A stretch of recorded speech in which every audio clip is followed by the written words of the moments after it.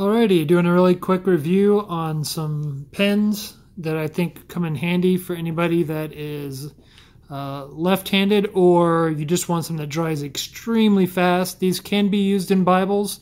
I would say anything that's 36 GSM or higher, or a very dense paper.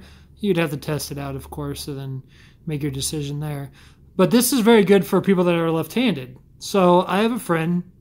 Well, he's a friend to a lot of us that are into Bibles here on YouTube. And David from Tabernacle.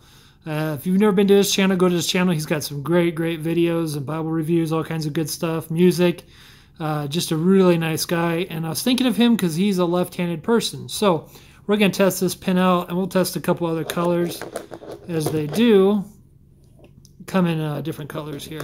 So let me focus this in on here, or I gotta touch the phone, not the paper. Yeah, I got a lot of learning to do. So let's do a test here. Oops, it's kind of different looking through here. So I'll give it a couple seconds. No smear. Let's go a little bit quicker.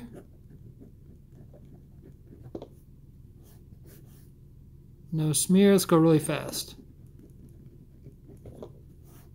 No smear. These things dry like they call them dry gel. I don't know how that works, but here's a red. I can't even get that to smudge. Let's try one more color. Let's try a blue. Oh, if I don't drop it.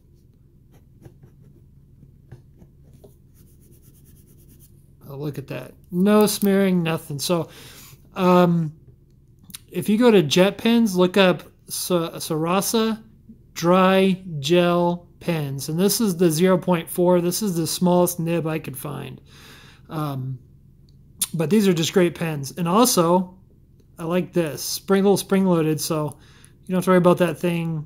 Sometimes pens will start wearing out and end up like this, and this thing probably lasts longer, and it seems like it's built really well. It's got a nice rubbered tip here, so it's comfortable to write with. But I really like this pen. I'd love to see them do a very hyper fine tip.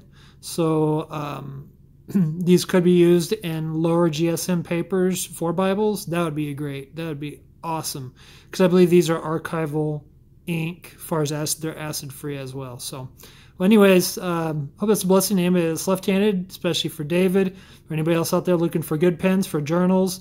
Something that dries very quick. Well, until next time, good day. And God bless.